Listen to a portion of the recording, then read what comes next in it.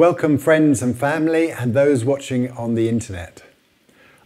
Our song today is by Todd Dulaney and it's King of Glory. Sit back and appreciate this wonderful piece of worship.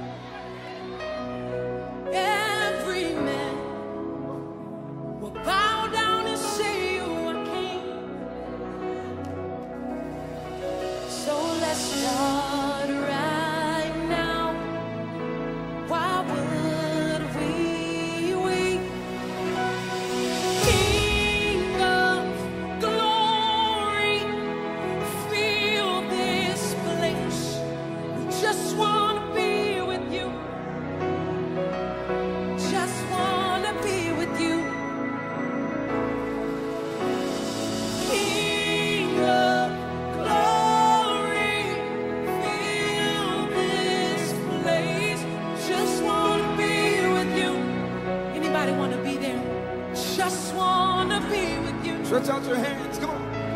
Yes, the world. Yes, the world. We'll bow down. Bow down and say you are God. Every man will bow down and say, you are King. So let's start right now. Why would we when we can praise Him now? In victory, come on.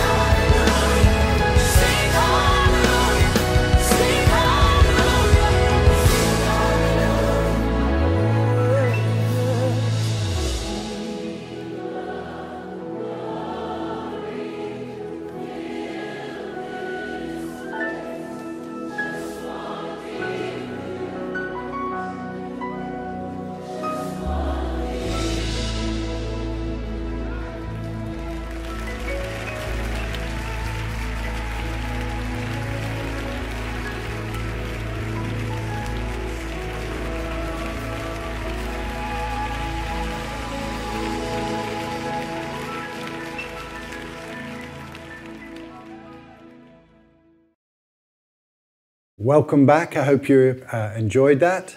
Let's pray.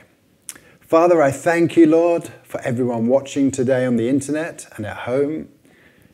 Help them to understand something more about your character, Lord, and your strength and how you work.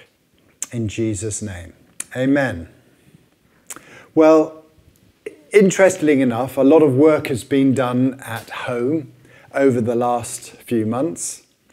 And one of the things I've noticed is that when you start a job, it's always the last 10% seems to take 90% of the time. And it's always harder, it seems, to finish, because you get to 90% and you can see all what you've done, and then the last 10% just goes on and on and on and on. And it's sometimes very hard to finish.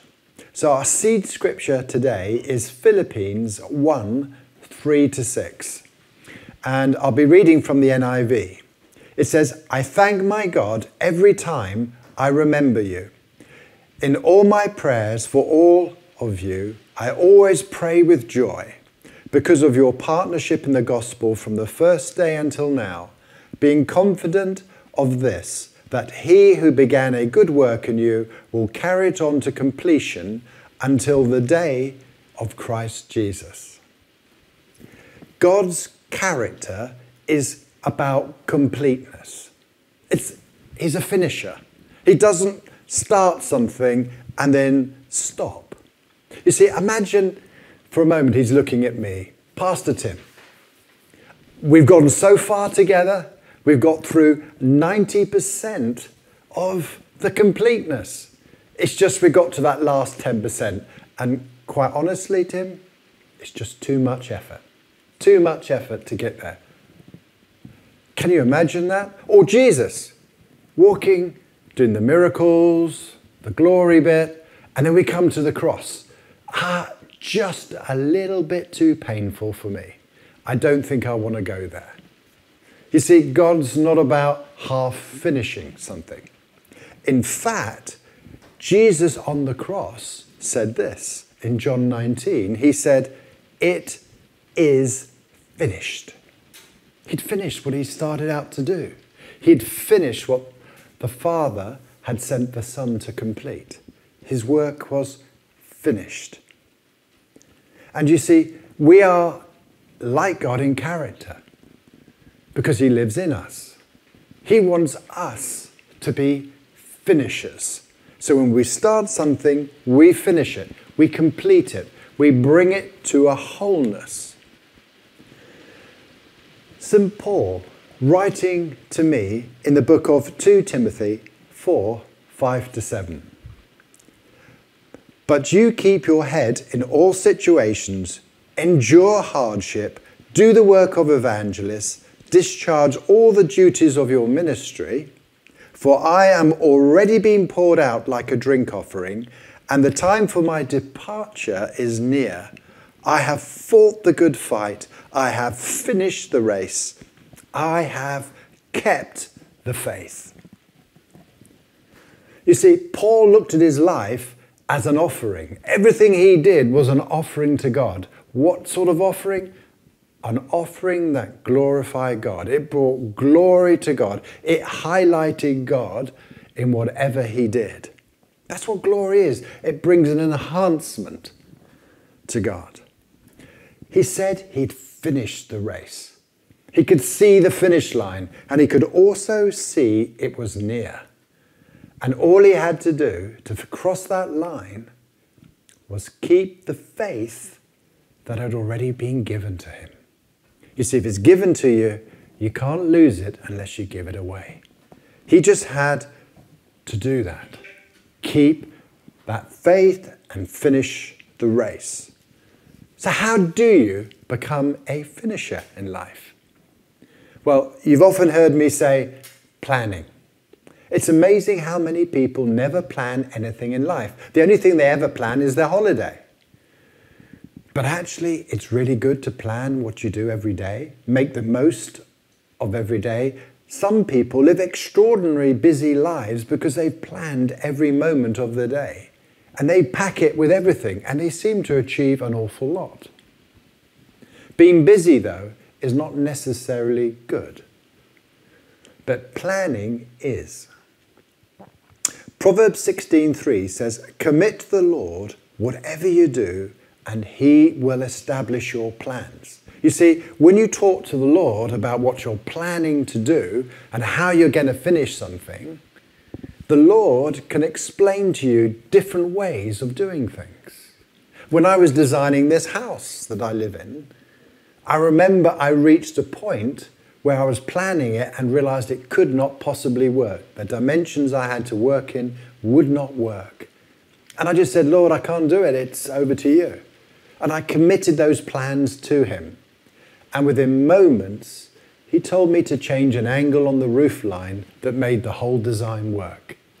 You see, when you commit your plans to him, you're enabling him to step in and show you how to do it, to help you. But if you don't plan and you don't ask his help, then it's down to you. And I never would have built this house. Sometimes it's just such an eagerness to start something that we forget to ask God and commit our plans to him. But if we commit our plans to the Father, it's amazing how he can show you things and how he can implement change and how you can manage that change to those plans. Imagine for a moment, I said to you, we're going to do a bit of diving today. And I took you up on a diving board, really, really, really high one. And I said, I tell you what, I want you to go on to the end, jump, and jump off the top. And let's say this diving board's 70 foot high. You would look at me and go, "Okay, Pastor Tim, I like you, but I'm not stupid and I'm not going to jump off a 70-foot diving board." And you might go and have a look and you might be a bit nervous, a bit wobbly, but no way you're going to jump off that diving board just because I said so. But if Jesus said, "Jump off that diving board," and you know God wanted you to, then that would change everything, because there will be an empowerment, because you know what you're doing is right. And when you do right things, there is an empowerment that comes on you, which allows you to complete the task. So if God calls you to do something, he will empower you to complete it. And the more right things that you do, the stronger that empowerment becomes, and the clearer you hear God's voice. The trouble is negativity, and we live in a very negative world. Wrong decisions are made, and it leads, the root cause, as we all know, is self-centeredness. It's about me. And the moment you involve God, it's about him. And Colossians 3:23 says this: "Whatever you do, work at it with all your heart, as working for the Lord, not for human masters." Now, I know Paul is talking here to slaves, but he is talking about an attitude of work, a work ethic. Whatever you do, work at it with all your heart. Do it for the glory of God. You see, when we glorify God, you will be empowered and you will complete and be a finisher in life. And people love finishers, because if you give something, a task or something that needs doing, to a finisher, you know it'll be finished. You don't have to go back and check it. You don't have to find out how it's going. It's finished. The moment you've given it to the person, you have faith in that person to complete it. Some of the things that get in the way of finishing, sometimes I really don't feel like it. I really don't feel like it. It's one of those days. I just don't feel like doing it. The thing is, if you allow your feelings to tell you how you feel all the time, you'll never do anything. It's far stronger to tell your feelings how you're feeling. Tell yourself, yeah, it's going to be a good day today. Yeah, I'm an overcomer. I'm more than a conqueror because God is with me and in me. I am an ambassador to Christ. When you start speaking this over your life, the empowerment becomes true. You believe it in your heart and you act out on what you believe. You see, some people believe in horoscopes. Horror and scopes is a horror and it's telling you the future, which is horrible. They say that because Jupiter is in line with Mars, it's going to be a bad day. And because you believe in horoscopes, guess what? You have a bad day. And you make all your decisions based on that. You know, it might well be true. It might be a bad day. But do you know what? When Jesus comes in, his glory turns that bad day into a wonderful day where you overcome. And you'd miss that glory because you believe some little story about Mars and Jupiter being in line. Paul said to finish means endure. And sometimes you just have to endure. You have to carry on, even when you don't want to. It's enduring the task. Working hard. Doing it to bring God's glory. And sometimes you need to pray. In fact, you always need to pray during those endurance times, especially in those endurance times. You see, in Hebrews 12:2, it says Jesus is the author and the finisher of our faith. So he finishes it. It's in the book. In his plan, that completeness comes at the end. He will complete us completely. Mind, body, and spirit. All of us. Not just one part of us. Okay, I know your body gets renewed at the very end, but it is a new body. It still gets renewed. And if you're feeling under pressure during this enduring time, just have a little peep at the back, and guess what? You find you've won. You know, I race quite a lot in marathon canoeing, and I had the chance one day where I got promoted from a Division 4, which is an 8-mile race, to a Division 3 race. And it was my first Division 3 race. And Division 3 meant going from 8 miles to 12 miles. And I remember when I got to 8 miles, I passed the 8-mile finishing marker for those that were racing Div 4. And that's normally where I would stop. And I knew that I was 2/3 of the way through. Okay, I had 30% to go. And I knew that the last 10% was going to cost me dearly in strength, effort, and endurance. And at that point, looking at the finishing line of the 8-mile marker, I thought, I don't know if I can go on anymore. I don't know if I physically got the strength to finish this. There's still another 4 miles to go. That's a quarter of what that's a half of what I've already done. That's just too much.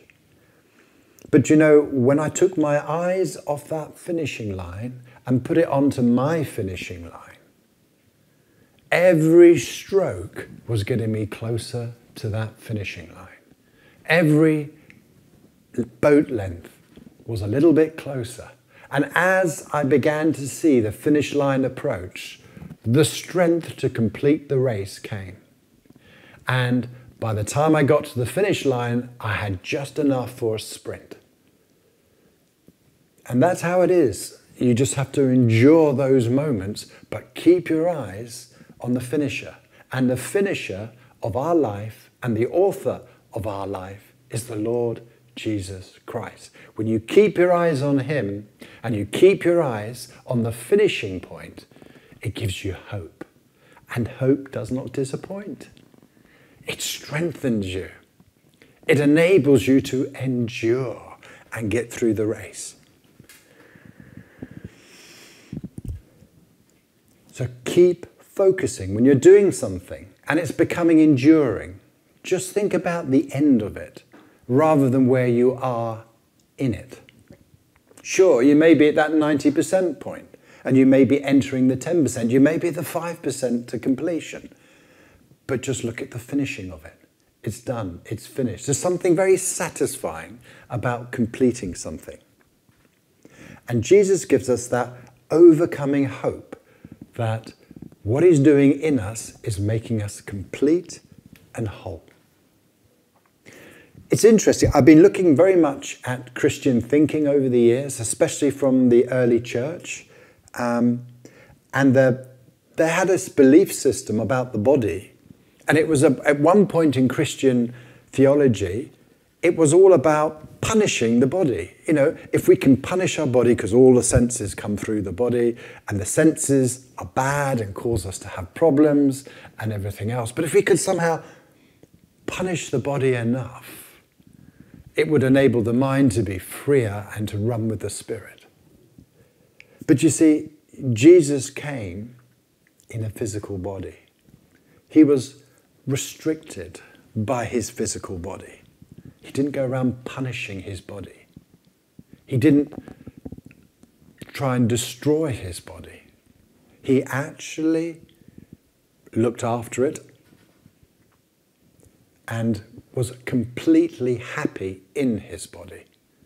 He wasn't concerned about whether he was fat, whether he was too thin, what he looked like. In fact, the Bible says there was no distinguishing things about him. The only distinguishing thing about him, if you like, was the presence of God inside him coming out. And that's what made him attractive, and that's what made him beautiful. So 1 Corinthians 9:27 says this, and this is Paul talking, and I'm going to read from the New Living Translation. It says, "I discipline my body like an athlete, training it to do what it should. Otherwise, I fear that after preaching to others, I myself might be disqualified." You see, we know we live in a negative world.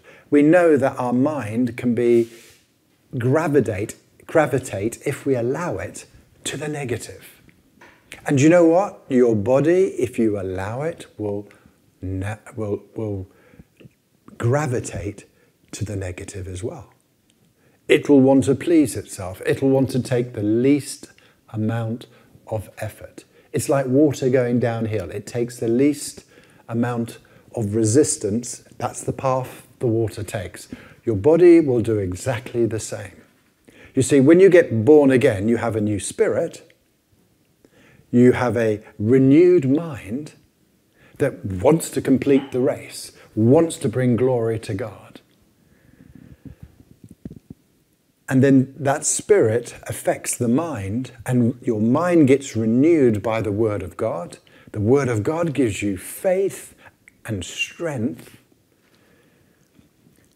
But there's very little spoken about the body. You know, the body can be sick, but actually we have to renew our bodies too. We have to teach our bodies what is good for them. So no one likes physical exercise particularly. That's to start with, especially if you're really, really unfit. But if you keep a little bit of physical activity in your life, it keeps your body in check. And God wants you whole. Because if he didn't want you whole, why did Jesus go around healing everybody? He wasn't just healing their minds. He wasn't just healing their spirits. He was healing their physical bodies. God wants you completely whole. Mind, body, and spirit. And we know that many sicknesses come from the mind and manifest in the physical body. And likewise, many physical symptoms in the body can manifest in the mind. I know a man who had a business, and basically his business income halved overnight. And it caused him to worry. And he worried and worried and worried and worried. And eventually, it got to such a point he couldn't bear it anymore. And he just broke down. He actually had a sort of breakdown and has been stuck indoors now for years. Can't move. The business is actually doing quite well now. His wife's taken it on and it's doing really well. But his mindset got so burnt down this track of worry that it's made his body sick and his mind sick. So you have to look at not just the physical symptoms, but you have to look at the mental place. And there's also, Jesus talked an awful lot about spiritual suppression and possession. And, Jesus cast out spirits. So there are things that happen in the spirit, there are things that happen in the mind, and there are things that happen in the flesh. And Jesus tackled all of them to make someone complete. When he did a work, it was finished. The person was set free. And he's still doing the same thing today. Thank God he's a finisher. Have you ever had a strawberry milkshake? I'm sure many of you have had strawberry shakes from various fast food chains. Have a look at this. These are chemicals that they put in a shake. That's a lot of chemicals, I'm sure you can see now on the screen. But did you know that out of all those chemicals are described by one ingredient in a strawberry shake? And that ingredient is artificial strawberry flavouring, and that's what's in it. So when you next have a shake, think of all those chemicals. That's going into your body. So that's what I mean about training your body to like good foods. Because if you've got good food in you, you're making your body strong. If you're thinking and feeding on good thoughts, which the Bible says to do, you're going to get a strong mind. If you're feeding your spirit on the Word of God, you're going to have a strong spirit. And the combination of all three is a complete person. And a whole person becomes very strong and a finisher. And God wants you to be a finisher. He wants you to look after your mind, look after your spirit, and look after your bodies. He wants completeness. If your body's sick, seek His will and help. We are finishers by nature because we're created in God's image. God is a finisher. We're a finisher. And we're going to finish the race. I remember a long time back when I became a Christian, that's over 30 years ago now, I remember struggling with smoking. I had tried to stop smoking so many times. But those who've ever smoked know it's extremely addictive. And I just did not have the strength to stop, be it character, be it mind, be it spirit. I just couldn't. My body was just too strong at that time. And my mind wasn't renewed enough. But as time went on, and after failure, I finally decided that I really love people. And it was the love for people, and that when I was smoking, it was going to hurt other people. Suddenly the desire went. And how did I get that love? My eyes were on the author and the finisher of my faith. I kept my eyes on the finishing line. So whatever you're going through, whatever you're enduring, whatever you're trying to get through today, keep your eyes on the finishing line. Keep doing the right thing, because when you do the right thing, you get the empowerment. Sure, there can be suffering along with that, but ultimately it empowers you to get through it. God wants you to overcome evil with good. You do good, you will be empowered to do it. And more importantly, you will see that finishing line getting closer and closer and closer. And with each step of approaching that finishing line, you'll get a greater strength, a greater anointing, a greater understanding of the presence of God and how important He is in every little part of our life. Keep your eyes on the finishing line. Endure and win the race. But if you don't know Jesus, you have no finishing line. You have no hope. There is no finish. It's just enduring and suffering and pain and emptiness. But you know, it doesn't have to be like that. You can ask Jesus into your life. And you do this just by asking in prayer. God works through prayer. And just, if you're watching this and you've never asked Jesus in your life, just say this prayer with me. Lord Jesus, I ask you into my life. I believe you died for me, and on the third day you rose again. Today I make you Lord of my life. And from this day forth, I will be with you in heaven. Amen. Now, if you've said that prayer, you have a finishing line that you're racing towards. Race that race.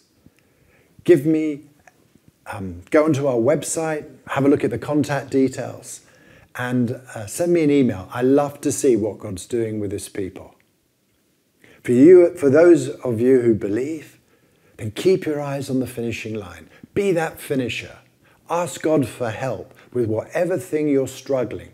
Commit your plans to him. Ask him to help. If it's sickness in your body, if it's how you're feeling, ask him to help you with it, to overcome it. And you overcome with good, and you overcome by focusing on him. Have a blessed finishing week. Amen.